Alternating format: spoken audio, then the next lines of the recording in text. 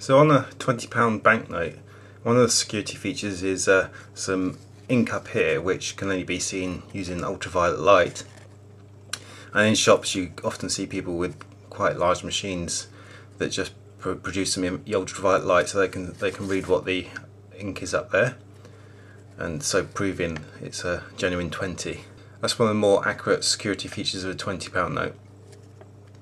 And to actually read that, you only need a few simple components.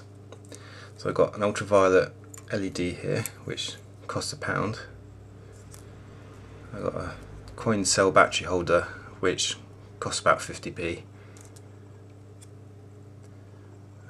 Just a CR232 battery which costs about £1. A little switch, about 20p, and a small piece of circuit board, strip board, which costs about 40–50p.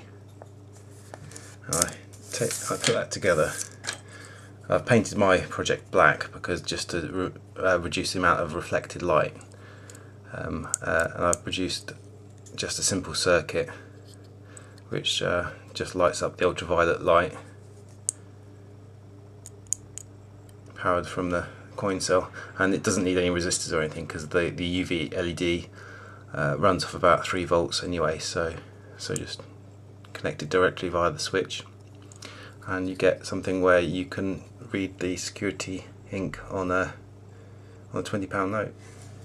So here's a close-up of the £20 note in the security area where the UV ink is, and if I just shield it with my hands and turn on the UV light, you can see the diamonds and the red 20.